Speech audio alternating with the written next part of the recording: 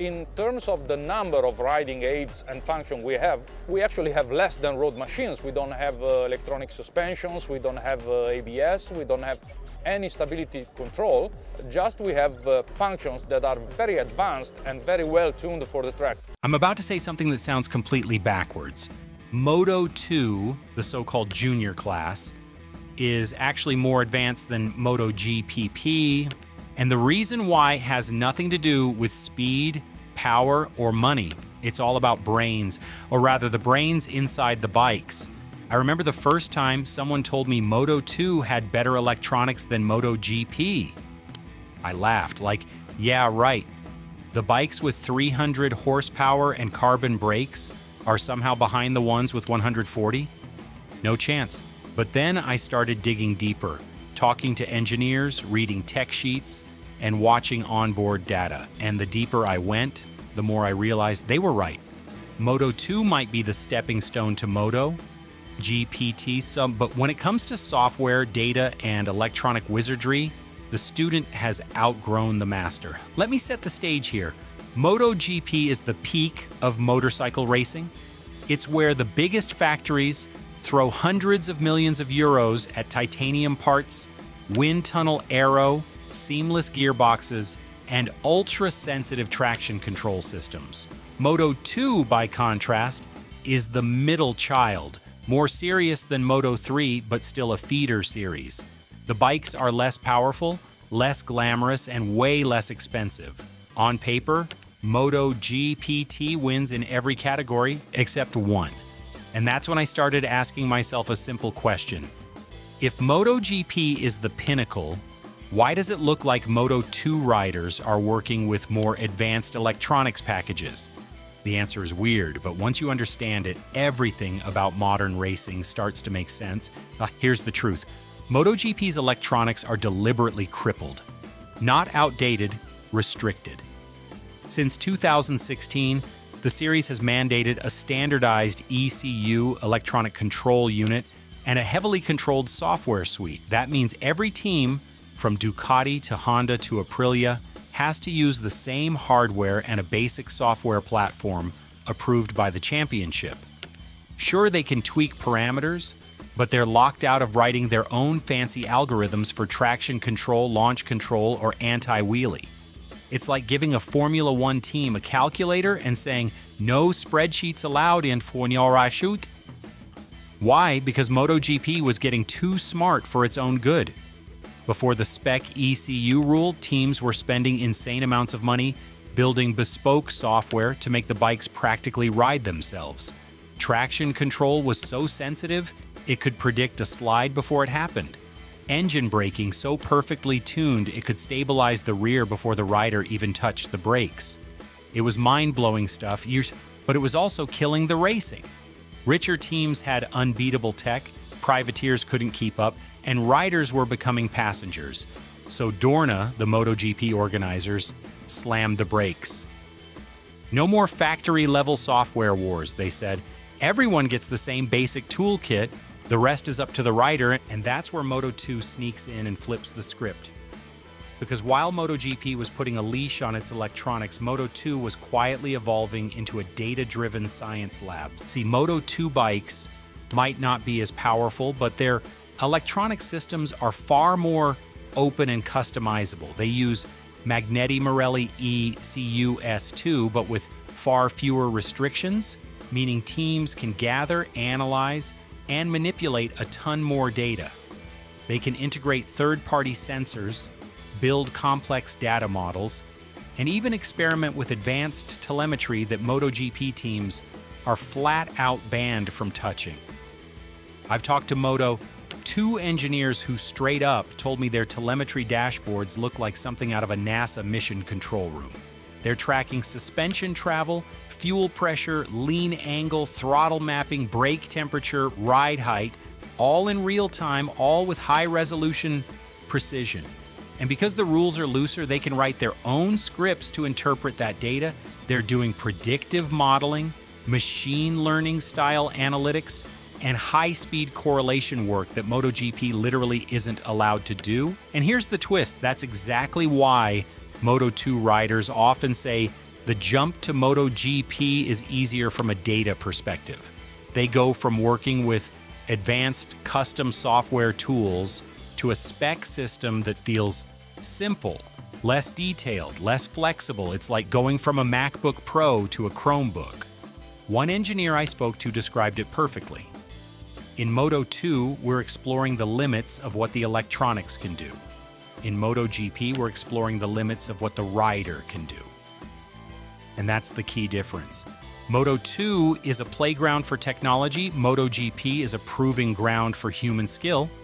But that doesn't mean the two worlds don't influence each other. In fact, a lot of the data science breakthroughs happening in Moto2 eventually trickle up to MotoGP in other ways. Even if the teams can't directly use that advanced software in races, the insights they gain from Moto2 telemetry still shape how they tune engines, design chassis, and train riders. It's like a Formula One team learning about aerodynamics from its junior Formula 2 program. The lessons are still valuable, even if the rules are different. The more I looked into it, the more it started to feel like Moto2 isn't junior at all. It's more like the experimental lab of motorcycle racing, a place where ideas are tested and refined before they're handed over to the top class. And ironically, that freedom means the bikes often run more cutting-edge software and analytics than their so-called big brothers in MotoGP. I'll be honest, that realization blew my mind, quite because it flips the whole hierarchy of motorcycle racing on its head. MotoGP might be the show everyone tunes in for, saying the speed, the glory, the legends. But Moto2, that's where the future is being built. That's where the next generation of racing intelligence is born. And the best part, this isn't just about fancy electronics or data dashboards. It's about how that tech shapes the riders themselves. And once you understand how Moto2 riders are trained to think, feel, and react with these advanced systems, you start to see why some of them adapt to MotoGP faster than veterans who've been there for years. All right, now that we've flipped the racing world upside down and accepted that Moto2, the so-called junior class, is secretly the electronic brainiac of the paddock, let's talk about what that actually means, because the consequences of this aren't just technical. They're psychological, strategic, and downright philosophical. It changes how riders ride, how teams think, and even how MotoGP as a sport evolves.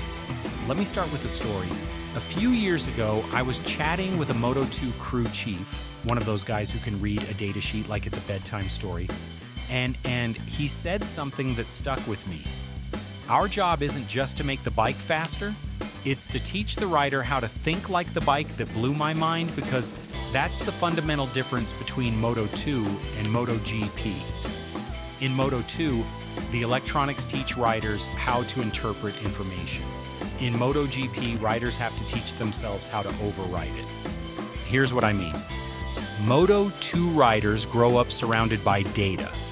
They're constantly analyzing throttle traces, brake pressure graphs, suspension curves, and GPS overlays. They learn to speak the language of electronics fluently. They know what the ECU is doing when traction control is intervening, and how much grip they're leaving on the table. The bike becomes a feedback machine, and the rider becomes a scientist, experimenting, tweaking, optimizing. Then they jump into MotoGPT, and suddenly it's like switching from a Tesla to a go-kart. The electronics are simpler, the data is more limited, the safety nets are gone, and the rider, who spent years learning how to work with the bike, now has to learn how to dominate it. It's a completely different mindset. And this is where things get fascinating, because MotoGP's restricted electronics make the bikes harder to ride, not easier. They slide more, they spin more, they misbehave. The throttle is brutal, the rear tire is alive, and the margin for error is razor thin. There's no AI-like traction control predicting the perfect power delivery. It's all in the rider's right wrist. Every lap is a negotiation between man and machine. That's why you sometimes see Moto2 champions struggle in their rookie MotoGP season. It's not because they're not talented, It's because they're too used to a bike that communicates everything. Now they're on a bike that speaks in grunts and growls, and they have to relearn how to listen. The flip side is also true. Riders who master MotoGP's dumbed-down electronics often become absolute monsters. They develop throttle sensitivity that's almost supernatural. Their feel for grip becomes instinctive. They learn to feel traction instead of relying on a dashboard to tell them it's there. Here's where things get even more interesting. Because of these contrasting philosophies, Moto2 and MotoGPT have become like two different types of universities. Moto2 is the engineering school, where you learn systems, analytics, and precision. MotoGP is the art school, where you throw half the textbook away and learn how to dance on the edge. And when a rider graduates from one to the other, the ones who succeed are the ones who can blend both worlds. They use the scientific discipline of Moto2, but they adapt it to the raw chaos of MotoGPT. And that's exactly why the whole junior versus senior label doesn't really apply here. Moto2 isn't less advanced. It's just advanced in a different way. It's the research lab, the think tank, the sandbox. It's where teams can push the envelope without being handcuffed by regulations. And because of that, the lessons learned there often circle back and influence MGPT in subtle ways. Take predictive analytics, for example. Moto2 teams have been using increasingly complex algorithms to forecast tire degradation and fuel usage based on weather, track conditions, and rider input. That's not something MotoGP teams can directly code into their race day ECUs, but the insights from those experiments do shape their strategies. If you loved diving into the hidden tech battle between these two worlds, make sure you hit that like button, share this video with another racing nerd, and subscribe. Because trust me, there's a lot more madness hiding under those carbon fiber fairings than